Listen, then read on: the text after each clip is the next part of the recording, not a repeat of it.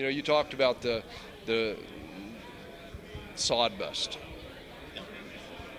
Where's that going? Okay.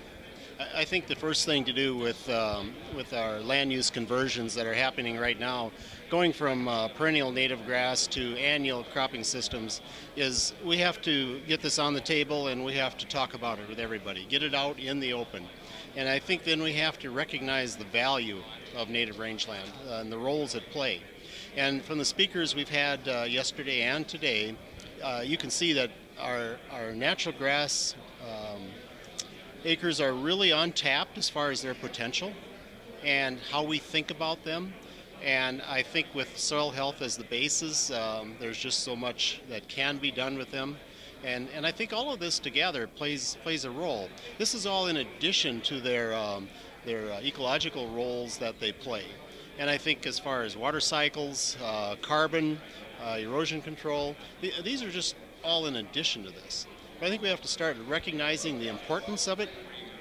And I think we have to understand that anytime we go from complexity to simplicity, we're going to lose this biological function. Soil degradation is a very subtle process, and it occurs right before us, and we don't always recognize it. And I really think that's what's happening with a lot of our soils right now. It's degrading, but we don't recognize it. We brought the monoculture scenario in with great simplicity.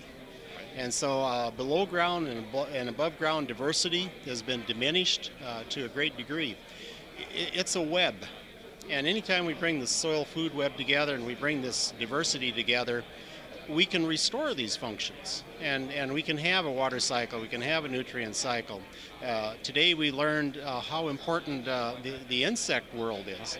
And we've talked and we've learned quite a bit about the biology, soil biology functions, but here we have a lot of the above ground insects and the role they play.